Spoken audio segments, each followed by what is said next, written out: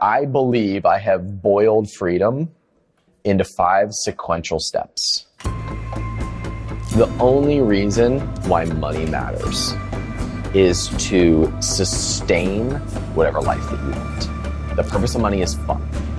If we look at money from that context, it frees us up to be much more intentional about the lives that we want. You get to do what you love. You do the things that make you happy. That's freedom. Most people go after the money, but they believe that once they get the money, then they can achieve the freedom. What really happens is the money becomes a distraction. Money becomes the game, when the purpose of money is for you to live the life that you want. I believe I have boiled freedom into 5 sequential steps. And doing them out of order breaks the system. And so we're gonna go into what this looks like. Number 1, you gotta know what you want.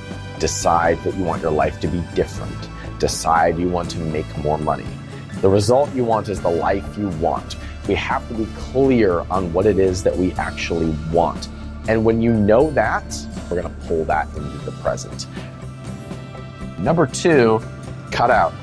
The universe requires you to make a trade. You don't get without giving something up. You have to cut things out of your life for you to open yourself up to something new. And that requires you to be even more intentional about what it is that you want, and then cut out the things that don't align with that. And our brains don't like to do that because all our brains see is what we lose in the immediate. We don't see what we gain in the long run. So you have to cut something out in order to create space for you to build what it is that you have decided that you want to build. Number 3, expand.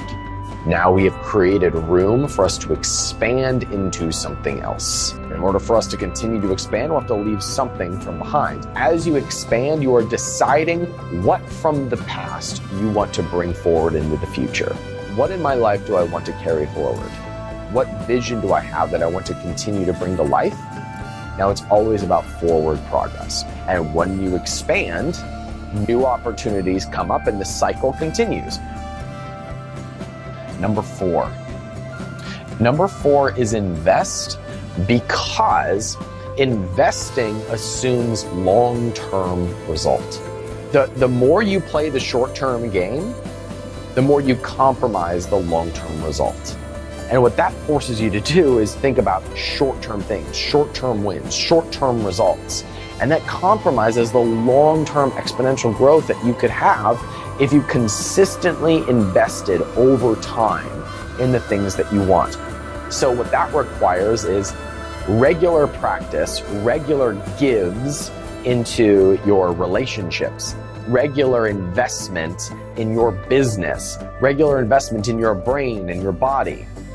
And that type of a long-term investment compounds over time. And number 5, give. You are never financially free if you're in a take mentality. You have to be operating from a place of, I have something. If you're trying to extract, if you're trying to scam, if you're trying to work the system, you never get financially free. People want the hack, they want the system, they want the formula, they want the push button solution. But the truth is that you are playing your own game, and your game is going to look like no one else's. You still get it with a clear vision of what you want, cutting out the things that hold you back, expanding, investing, and giving.